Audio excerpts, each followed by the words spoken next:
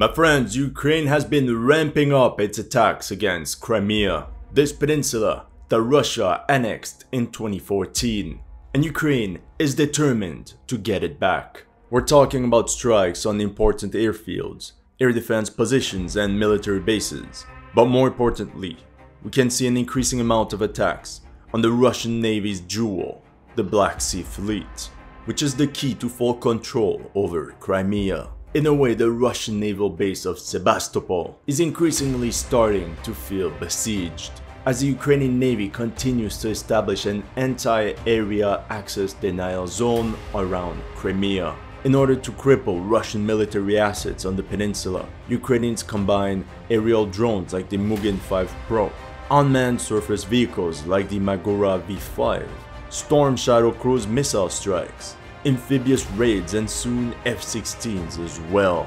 If properly coordinated, these attacks would isolate the Crimean Peninsula and transform the Russian Black Sea Fleet into the ghost of Tsushima. Meanwhile, according to the latest news, on the 13th of September, 5 Ukrainian Su-24M bombers fired 10 Storm Shadow cruise missiles at the Russian naval base of Sebastopol. 5 were intercepted by the Panzer S-1 air defense system, 1 by an S-400 unit, and the 7th missile was destroyed by a MiG-31 fighter. However, it wasn't enough because 3 missiles still went through and damaged the landing ship Minsk, as well as the submarine Rostov-on-Don, both of which were being repaired in dry docks. As you can see in this picture, the Minsk suffered heavy damage and will most likely be a complete write-off. And the following morning on September 14th, Ukraine launched 11 aerial drones, which were quickly followed by an Air-360 Neptune anti-ship missile, which destroyed a Russian S-300 air defense missile launcher. And this comes only days after another bold Ukrainian raid. Ukrainian HUR operatives managed to take over control some gas and oil drilling platforms called the Boyko Towers, located 60 kilometers east of Snake Island. This is another step to fully deprive Russia of the ability to fully control the waters of the Black Sea, and a stepping stone towards further attacks directly on Crimea. As you can see on this map, all these Ukrainian attacks aimed at Crimea have Odessa and its surroundings as the starting position. Without this coastline, such raids would not be possible. As you can imagine, for military reasons, Odessa is of strategic importance for Ukraine. However, that's not all. It's currently the biggest and only deep water port in Ukraine, but it plays a pivotal role in Ukraine's access to the global economy. 65% of the country's imports and exports are made through the port of Odessa. However, the situation is tense. Russia withdrew from the grain deal on July 17, 2023, which allowed Ukraine to export grain worldwide via the Black Sea. And we got an answer as to why the Russians did so on September 4th, when Russian Ministry of Defense Shoigu claimed that grain corridors were used for the launch of maritime drones by the Ukrainian Navy against Russian assets, and this was a direct violation of the grain deal. Lastly, from a historic perspective, Russia considers Odessa to be theirs by right, as it was founded by Russian Empress Catherine the Great in 1794. Meanwhile, there are more and more hints pointing towards Russian preparations of something against Odessa, perhaps as early as spring 2024, in order to prevent the Ukrainian armed forces from having access to the Black Sea. And looking through Telegram, there's the first whispers of such operations being planned by Russia. However, what Russia doesn't want to tell you is that perhaps the most important reason they want the city of Odessa is because of its 9 McDonald's located in the city, and Russian generals terribly crave some Big Macs. For legal purposes, this is a joke. But rest assured, Ukraine is prepared. Already in spring 2022, Ukrainian authorities placed minefields on the beaches of Odessa, and the city was fortified in order to repel a Russian amphibious assault. Increasing the defensive capabilities of Odessa is great, but as you know, the best defense is offense. So to get a full picture of Ukrainian capabilities, we have to trace back all the Ukrainian attacks against Crimea throughout the summer of 2023. Let's start on the 24th of May with this famous footage where Russian intelligence ship Ivan Hors fired its deck-mounted 14.5mm machine guns at approaching surface kamikaze drones, which are officially called unmanned surface vehicles or USVs. More troubling, the attack took place 80 nautical miles north of the Bosphorus. As usual, Russia claimed to have destroyed all 3 incoming targets. Yet this other footage clearly shows one of the surface drones reaching the hull of the vessel. Yet the video feed cuts right before impact, so we can believe it detonated at very close proximity to the ship. The continuous targeting of Russian warships was to be expected. Remember the sinking of the Moskva cruiser on April 13, 2022, when a couple of UAVs acted as decoys to open the path for Neptune cruise missiles to upgrade the cruiser into a submarine. And 6 months later, on the 29th of October 2022, we got the first video evidence of the use of Ukrainian surface drones, which damaged the frigate Admiral Makarov right in the harbor of Sevastopol. In other words, Ukraine is waging pure naval guerrilla warfare in the Black Sea. And let's be honest, it's pretty effective. 2 weeks later, on the 11th of June, 6 Ukrainian surface drones launched an attack on the Black Sea fleet Priazovye, another Russian intelligence gathering ship 300 kilometers from Sevastopol. Here you can see one of them getting destroyed by the warship's AK-630 close-in weapon system. 2 others were reportedly destroyed as well. Interestingly, both during the attack of the Ivan Hors and the Priazovye, a US RQ-4 Global Hawk unmanned surveillance aircraft was in the central area of the Black Sea. And both raids took place in close proximity of the Turk Stream gas pipeline linking Russia to Turkey. From all the evidence we can gather with open source data, Ukraine wants to bully Russian warships out of this area, southwest of the Black Sea, in order to... On June 15th, Ukraine switched positions and penetrated Russian airspace from the top, as it launched 11 UAVs against Crimea. 9 were reportedly shot down by Russian air defense, and 3 were downed by electronic warfare assets. However, it's very possible that this raid acted as some sort of rehearsal, because at 5 AM on June 22nd, 2 Ukrainian Storm Shadow missiles struck the Chongar and Sivash bridges connecting Crimea and the Kherson region. As you can see, the bridge was not entirely destroyed, but it certainly hindered Russian logistics. According to the Russian MOD, 5 out of 7 Storm Shadow missiles were destroyed by air defense. Like you can see in this video showing the interception of a Storm Shadow cruise missile by a Panzer S-1AD system. So 7 shots on target, 2 goals! Meanwhile, on the 7th of July, Russian Telegram reported a Ukrainian raid on one of the islands of the Dnieper. Those happen on a regular basis, and put local Russian forces in a difficult position. 1 week later, Russia reported the attack of 7 unmanned aerial vehicles and 2 unmanned semi-submersible boats. So we got a combo there. However, we got no trace of the attack, which most likely means all unmanned vehicles were intercepted. Yet once again, this seems to have been like some sort of diversion, because only a couple hours later, at 3 AM on July 17th, Ukrainian naval drones used the grain deal corridor and rushed towards the 12-kilometer-long Kerch bridge linking Crimea to mainland Russia. One of the sections of the bridge was destroyed as a result of the explosion. This is also the day Russia withdrew from the grain deal. The Russians barely had time to recover that on the following night, Ukraine launched at least 32 aerial drones against Crimea. 5 groups of UAVs departed from the Shkolny airfield in Odessa and took off in several directions. According to the Russian Ministry of Defense, 17 drones were shot down by the Panzer anti-aircraft missile and gun system, and another 15 by electronic warfare. Ukraine is literally like this guy that DMs every single girl he sees on Instagram, even if 99 of them leave him unseen. If 1 replies, it's a success. Jokes aside, it would be very interesting to compare electronic warfare assets to more traditional anti-aircraft capabilities against drones. Anyway, July 16th, attack. July 17th, attack. 18th, attack. And on July 19th, you know it, another attack, as Ukrainian drones detonated in a Russian ammo depot in the Kirovsky district east of Crimea.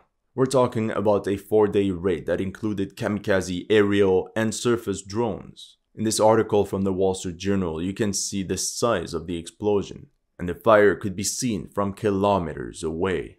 At the same time, these raids can be quite expensive for Ukraine, especially if they can be taken down by electronic warfare as opposed to missiles. Bolstered by their latest success, Ukraine went back on the offensive on the 24th of July. A swarm of kamikaze UAVs were shot down by the air defense systems of the 31st Division of the Russian Armed Forces over Kirovsky, Krasnoperkopsk, and Jankoy, all of which are strategic logistical hubs to get in and out of Crimea. According to the Russian Ministry of Defense, 17 aerial drones were destroyed. As you know, an air defense system is not turned on 24/7 and does not cover the entire territory at all times. So a little later, Russian air defense had lowered its guard. This is when a Sukhoi 24 of the Ukrainian Air Force fired 4 Storm Shadow cruise missiles, 3 at an ammunition depot in Vilny, 16 kilometers south of Jankoy. Meanwhile, another Storm Shadow missile hit a repair base near Novostepne,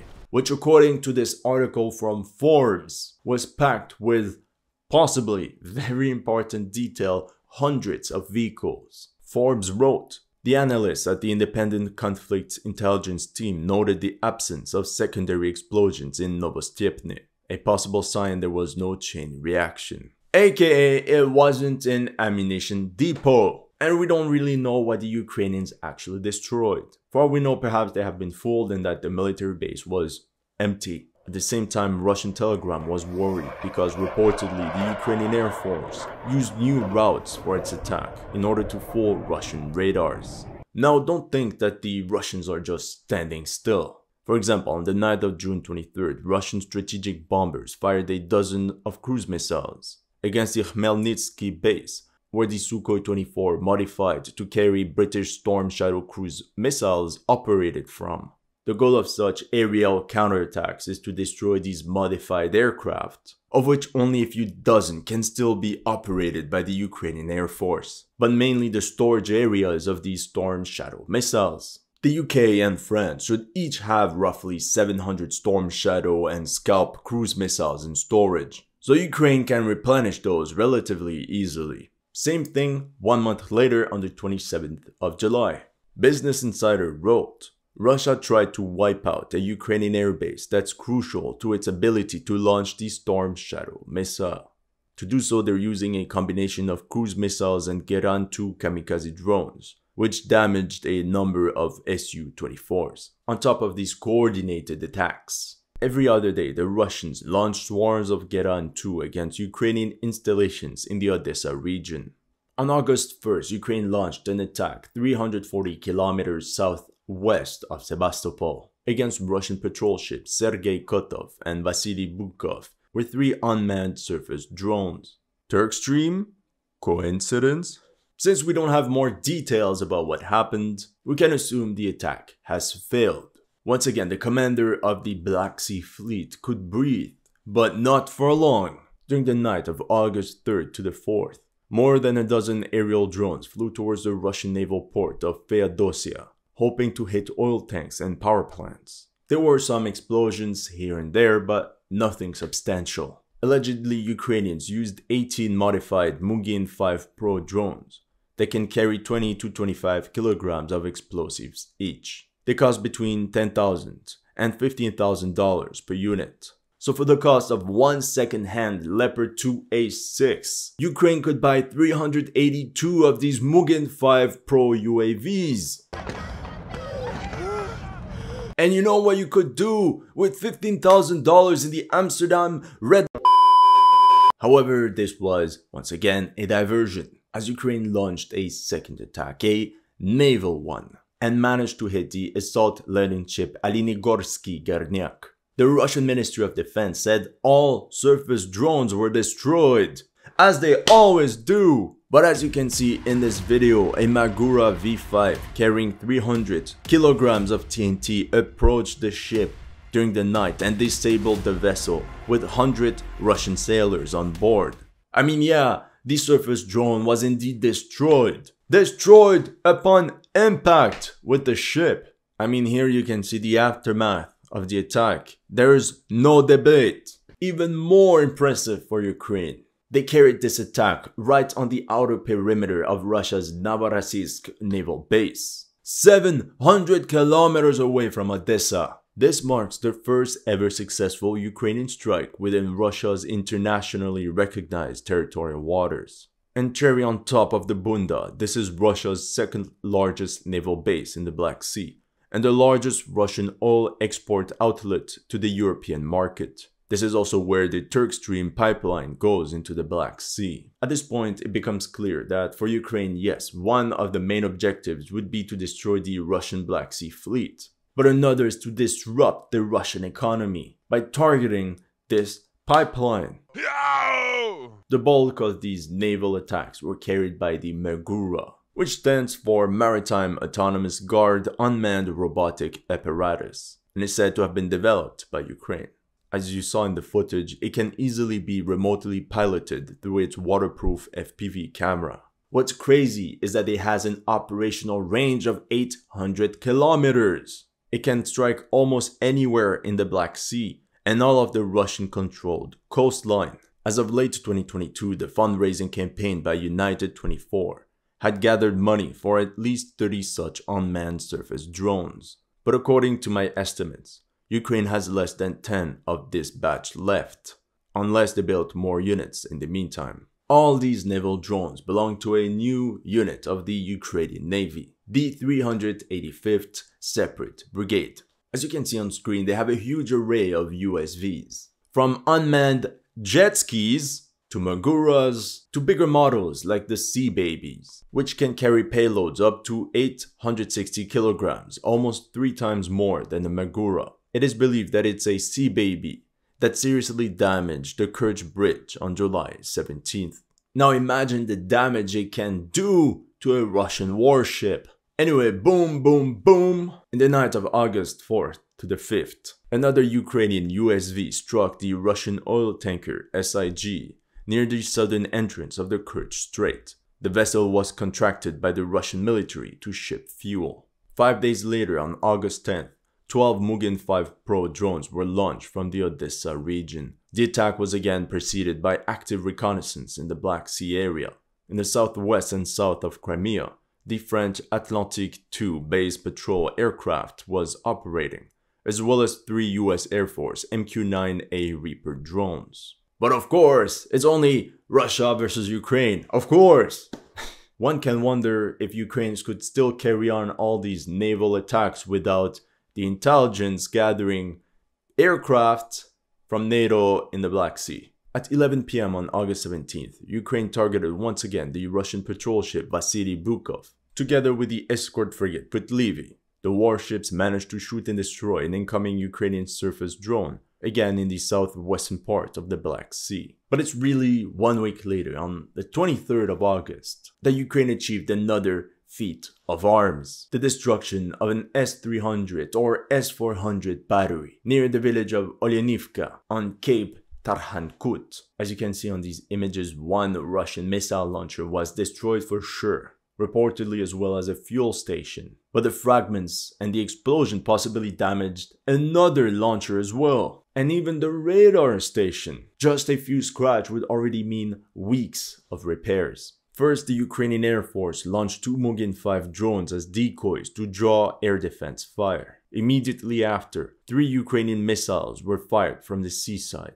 presumably a combination of Harpoon and Neptune anti-ship missiles fired from boats. Let me know in the comment sections which boats this could be. What's interesting is that the day before, some Russian fighter jets carried airstrikes on the Ukrainian Navy near Snake Island. Reportedly, 3 speedboats were sunk, but not all of them. That's according to the Russians. We don't know if any were hit, honestly, but there was increased activity in the sector. Another interesting factor is how did the Ukrainians manage to record the entire thing? Where was Russian air defense? Well, some analysts recall that a month before the attack, There were rumors that the Ukrainians first tested their newly acquired Portuguese-made Dekiver AR-5 and American VBAT unmanned surveillance systems. The Dekiver AR-5 is perfect for maritime missions as it can operate over long distances and was made to withstand harsh weather conditions. The Ukrainians now had momentum. They benefited from a local technological advantage and Russian defenses were in shambles.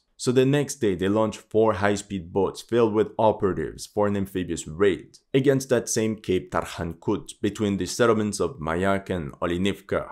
According to this camera footage, a Crimean security guard in his underwear was able to raise the alarm and pin down the location of these Ukrainian operatives, which helped the incoming Russian rapid response team, after which the Ukrainian operatives quickly went back on their boats and went home. We were yet in the middle of a day after day Ukrainian offensive. But clearly this one was the boldest attempt yet. And it was not over because on the 25th of August, Ukraine launched 42 Mugen 5 Pro UAVs. 9 were able to fly close to the base of the 126th Coastal Defense Brigade near Piervalnoye, where they were jammed by electronic warfare. Several of these UAVs detonated on the territory of the military base, damaging 2 army trucks. This is where we also have to calculate the cost and effectiveness of these aerial attacks. At the same time, these are cheap and expendable UAVs, meant to be destroyed as decoys. Their main purpose is to allow the Ukrainian Air Force to detect enemy air defense positions. 3 days later, on the 28th of August, Russian air defense downed 2 Portuguese Dekiver UAVs at 10:24 and 10:40 am. As usual, in typical Ukrainian fashion, those were sent as decoys to detect Russian firing positions. Quickly after, a Neptune anti-ship missile was fired from the Odessa region, but was intercepted just before reaching the peninsula. However, the fact that the armed forces of Ukraine started using Neptune anti-ship missiles for ground targets could indicate a refinement of their attacks, since these anti-ship missiles have the ability to fly right over the surface of the water, which in turn makes them harder to detect. At the same time, it could also mean that the Ukrainians are running low on modified Sukhoi 24s or Storm Shadow missiles, which could explain why Ukraine is urgently asking for F-16s. On the night of August 30th, a Russian aircraft of the Black Sea Fleet thwarted once again an attempt of the armed forces of Ukraine to land sabotage groups on Cape Tarhankut. According to French newspaper Le Monde, Russia destroyed 4 speedboats, carrying a total of 50 operatives. Here we have some footage of a Sukhoi 27 going after various speedboats, which pretty much confirms the Russian perspective of the story, plus this mission to rescue the crews of the destroyed vessels. In this other video, the situation seems tense, as a US-made speedboat is seen escaping shelling. Just like you would do during a siege, Ukraine wants to capture all of these oil drilling platforms, each of which would be another stepping stone to conquer another one. Ukrainian forces would then be able to place mobile radars and various communications equipment on these abandoned platforms. I'm sure script writers at Call of Duty are like, write this down now! Lastly, on September 2nd, we restart the cycle with another 3 unmanned naval drones towards the Crimean bridge. The first one was destroyed at 23:15, the second one at 2:10 am, and the third at 2:20 am. In response to these attacks, the Russians brought 7 flooded barges and positioned them right in front of the Crimean bridge. Apparently, there are cables and chains attached between each of these barges. It could be a very interesting low-tech response to this threat. And like I brought up in the intro, on September 11th, Ukrainian operatives captured some more oil rigs, which will be very important for the logistics of future raids on the Crimean Peninsula. Which brings us to the events of the 13th and 14th of September, where we can witness yet another round of Ukrainian strikes. After the usual NATO recon missions over the Black Sea, Ukrainians used the same tactics that worked for them in the past few weeks, but this time simply increased the number of attacking units. For example, it's the first time we see 5 Su-24 bombers attack at the same time. Same goes for the USVs that now attack in groups of 6. This is why, despite constant counterattacks in the form of Geran 2 and cruise missile strikes, The Russian High Command understands that the only way to stop attacks on Crimea is to occupy all the Ukrainian ports along the Black Sea coast and deprive them of coastal infrastructure, similar to what Chile achieved against Bolivia and Peru during the War of the Pacific of 1879 to 1883, where Chilean gains along the Pacific coast turned Bolivia into a landlocked nation. And this war still has an impact today. However, such Russian operation against Odessa is almost like mission impossible. That's all I have for you today. Let me know in the comment section what you thought of my analysis. If you're new to this channel, make sure to like and subscribe. And if you want to support my work, make sure to check out my Patreon or PayPal. The links are in the description below.